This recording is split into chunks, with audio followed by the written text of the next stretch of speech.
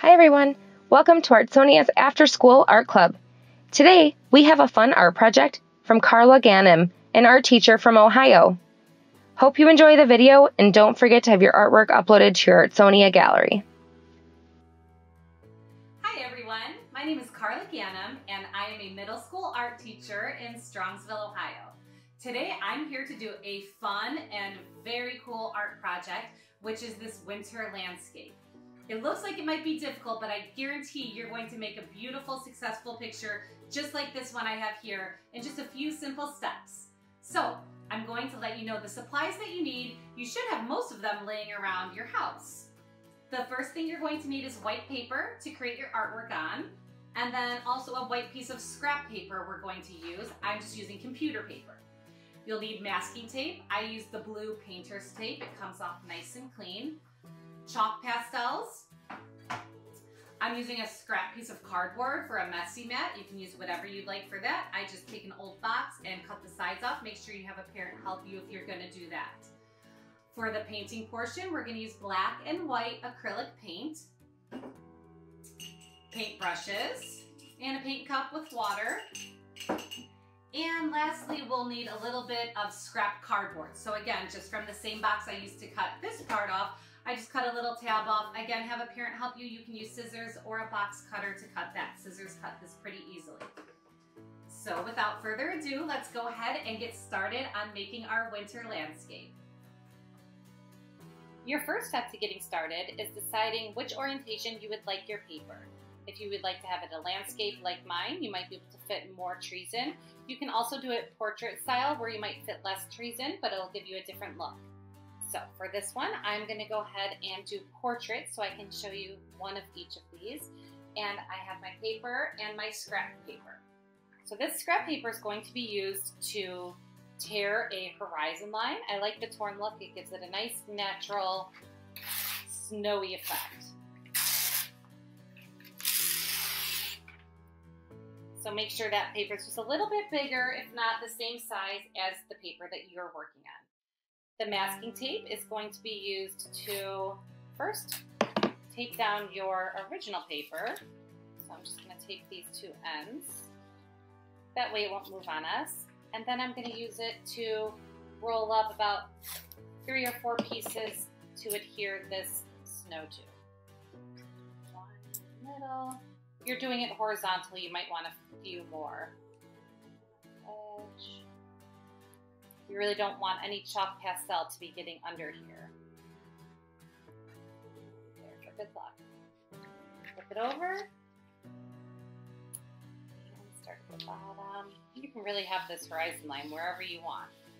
You do want to make sure you have it high enough so that you have room to create these shadows that are cast by the trees. So I chose a color scheme of warm colors to do my background with. I made it a little bit different than the cool colors I used here that blended into the yellow. So I'm just going to start. You do want to make sure you test these out first to make sure you like it before you start going right in on your final.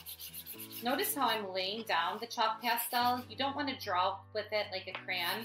You want to lay it down and make sure you get enough of that dust on the paper. That's really what you want to blend it all together. So I'm just kind of gradually blending them in. Dark colors, this dark orange and this dark red, I'm going to use very sparingly because sometimes that leaves a little bit too much of the dark streaks and I don't like how that ends up looking. And maybe this goes up into a little bit of a pink sky, or I could even add a little bit of blue up here. And the cool thing about chalk pastels is you can layer them, so if you don't like how this looks, layer it with another color. I'm using a paper towel. You can just use your finger. Start blending these. Go all the way off of the edge. There's no white areas.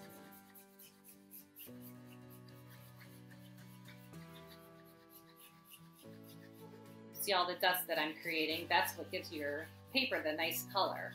It helps to blend these all together to make it a little bit more natural looking.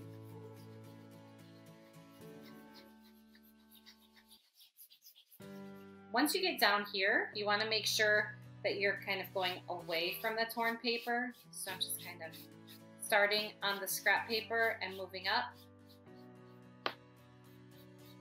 You might even need to gather a little bit more dust with like a neutral color, something a little bit lighter, and that'll help to blend those colors together.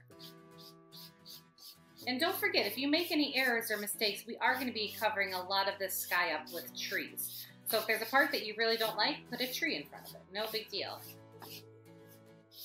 All right, I think that's good for my sky. So I'm going to do the big reveal, which is always a really fun part, and carefully peel this tape off. And there we have a nice crisp edge for the snow.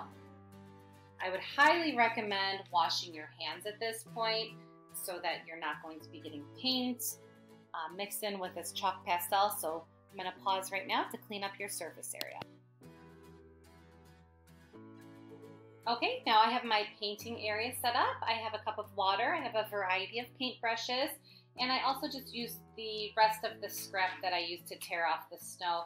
I'm just going to use that as a little paint palette. So any black and white paints, I use these Crafters acrylic, they work fine. I'm going to be making a gray for the trees. So you want it to be a pretty light gray, but it can't be white or else it wouldn't contrast with the snow. So what I'm going to do, I'm going to add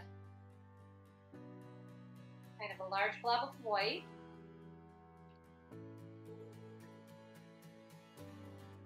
And then just a tiny bit of black. A little bit of this black paint goes a really long way. So I'm just going to put it right over there so I can add a little bit at a time.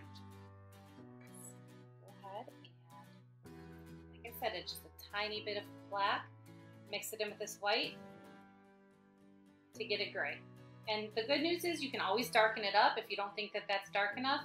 But once you put it on this white, I bet it will be enough difference that you'll be okay with it. So for mine, I'm going to do 4 trees. So I'm going to stagger them. Some of them might be in the foreground, which would mean it's closer to the bottom of the page. Some might be closer to the background. They appear smaller.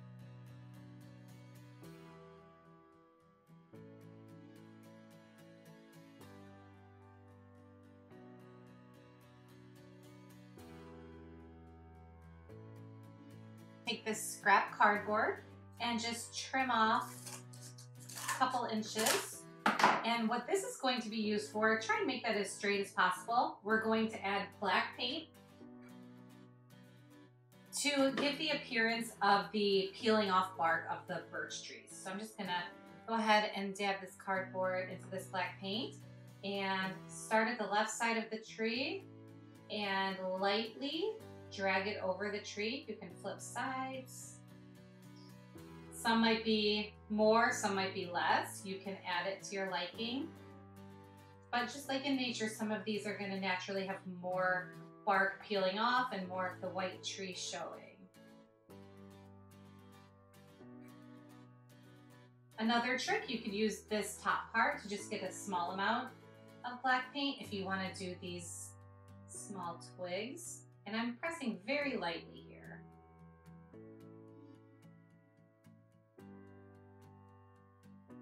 And that's it for that portion. The last thing we need to do is to add some of the shadows like I added here into the snow. Now the trick to these shadows is to give it more of a watercolor look.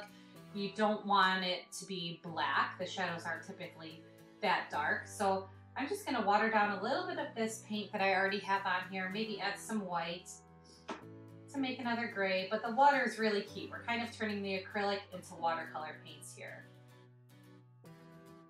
And then whichever direction you decide to make your shadows go, I'm gonna assume the sun is here, so the shadows are gonna be casting to this maybe a 5 o'clock, 4 o'clock shadow. And then I'm just gonna go ahead and carefully draw the shadows. If you are more comfortable doing this in pencil first, you're more than welcome to do that. This one's gonna overlap with the tree. You come in there.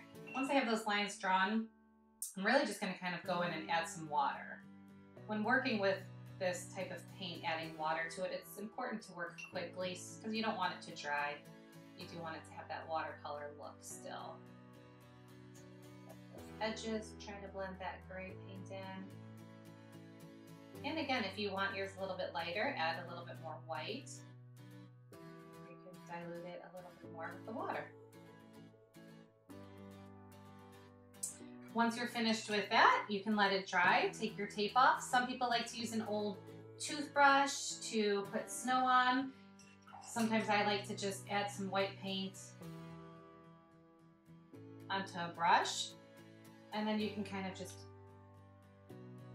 dab it on like that. So if you want that as a finishing touch, make it a little snowy landscape, and it's a little bit more realistic.